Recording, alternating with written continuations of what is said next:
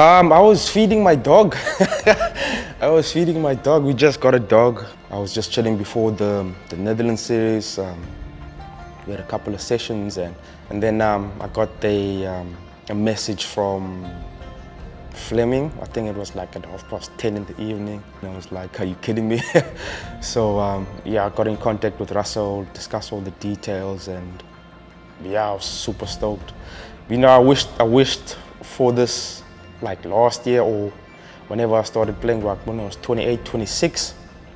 I wished to play in the IPL, and then like for the wish to actually come true, it was like, be careful what you wish for, it might come true. So that was really nerve-wracking. I was very nervous. To be honest, I asked a couple of guys who've been playing for IPL. So I asked guys like KG, Anam, Lungi's played here before. And I asked them how's the camp, how's the setup, the culture, and all the guys had nice things to say. All of them, they were saying like it's one of the most professional camps. Everyone's calm, gun environment. Everyone's willing to talk, everyone's willing to learn and be in each other's spaces in terms of getting to know and having great cricket conversations. I've been a hibernator of late, so I need to do that a bit more. But yeah, it's been great, man. The only thing you hear is only nice things, only great things, you know. Great captain, MS Dhoni, one of the coolest guys in the cricket field. Great brain, things on his feet.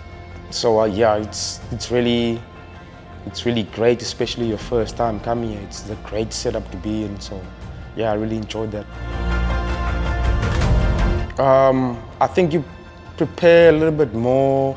I think for IPL, after the first couple of experiences, watching from the side is definitely more of a mental thing, more mental prep than anything, because everyone can play, everyone's competitive. As you can see, the log's very tight, so there's no one who really pushes away or leads away from the pack. Everyone's good competition. So I think really having strong mentality this side, preparing well for your skills and really backing what you're really good at and what got you here.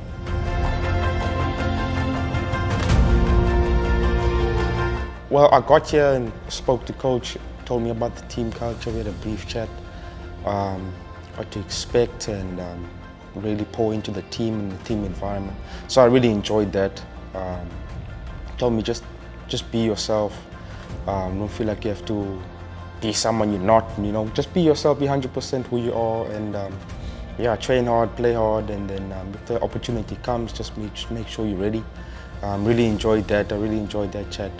And then just speaking to the boys, getting to know the boys. I had to memorize a lot of names, but all the guys are very nice. All of them are very chilled.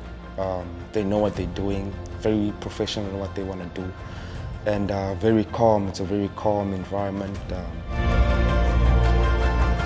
I speak to Dwayne Pretorius. We played, probably growing up together, played against each other multiple times. I was his teammate at the Lions before he went to Northwest, and I asked a lot of advice about him and how I go about stuff. And he's a very much person with a lot of conviction, and I'm like that. So it's us talking and getting just interacting is really nice. He definitely gave me a heads up. I asked him how the team vibe was, and he told me all nice things. So yeah, I was prepared. I was like, okay, I'm going into a gun environment. Let me just be myself and enjoy the time and learn as much as possible. I learn through observing, not necessarily to speaking a lot, but I observe a lot. To learn as much as I can. As I said before, I came here as a sponge to learn as much as I possibly can from, as I said, this team's got great experience. MS, Jadeja, Rehane, you know what I mean? So to learn as much as possible, to further my skills as much as possible, and try to force myself to think outside the box a bit in terms of what can I do and what can I add. So, but yeah, I'm just enjoying a culture and a team that normally wins. It's a winning culture. So we are great heads, very calm individuals.